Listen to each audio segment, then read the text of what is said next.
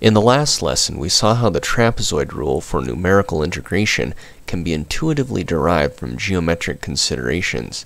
Today, we are going to link it back to the Taylor series, which will enable us to make further improvements in accuracy.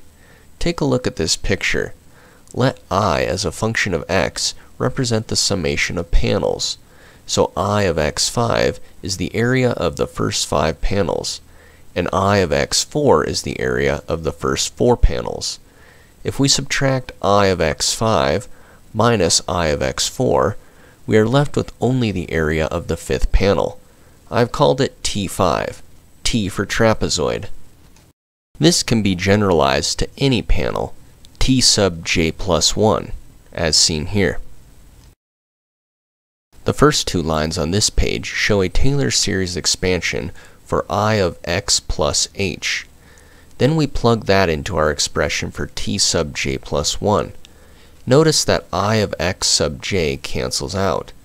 In the last line, we have an expression entirely dependent on derivatives of I.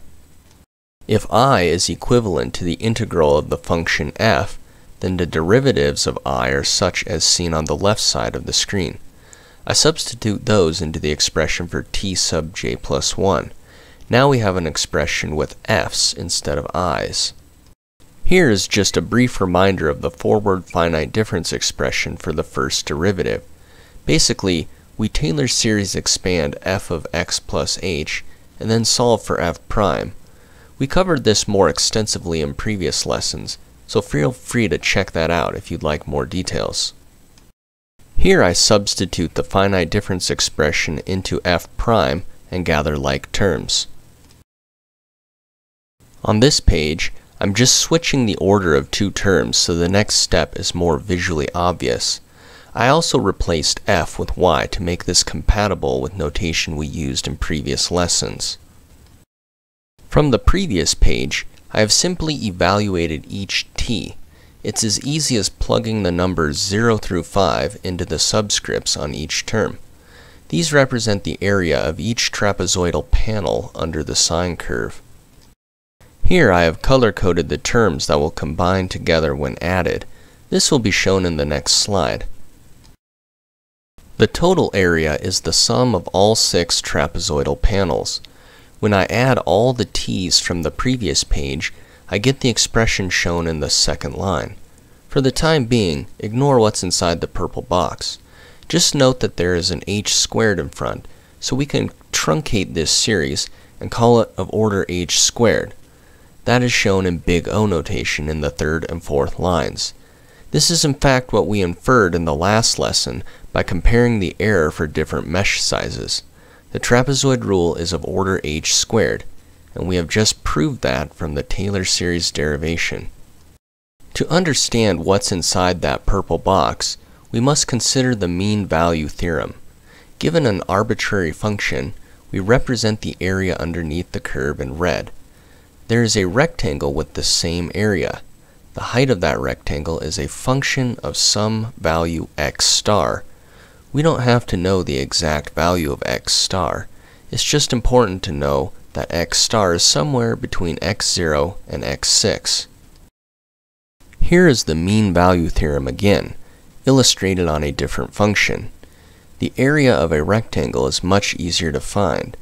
So instead of adding up all the f's on the left, which in our case are unknown, we simply multiply one value, f of x star, by the number of panels. That's more or less what I did in the second line here. Notice that by expressing n in terms of h, our order is reduced from h cubed to h squared. The last line shows the final result. So why did we do this? When adding together all the t's to find total area, instead of adding 6 different f double primes, it is simpler to represent it as one term. This is the idea behind the area of a rectangle in the mean value theorem. Another perspective on the mean value theorem is that there is a point x star on a function for which the derivative at that point is equal to the average rate of change. This is shown in purple and orange here. The slope of the purple line is approximately equal to the slope of the orange line. Here I've used the same x star from the rectangle area, so this is only approximate. However, for well-behaved functions, this is often a good approximation. If that's true for the first derivative, we can extend the idea to the second derivative, as seen here. Now we can substitute that expression for the second derivative, as seen here. After cleaning up a bit, we are left with the final result.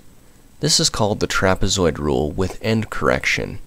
Notice that it is of fourth order, so we have a much more accurate method than the trapezoid rule without end correction. That was only second order, h squared. So why is it called end correction? Probably because we are evaluating the first derivative at the left and right endpoints of the interval and using that to enhance accuracy. That's all for today. I wanted to show you how going through a Taylor series derivation can lead us to develop better numerical methods. In the next lesson, we will throw some numbers into this expression and compare our results to those in the previous lesson. Stick around for that.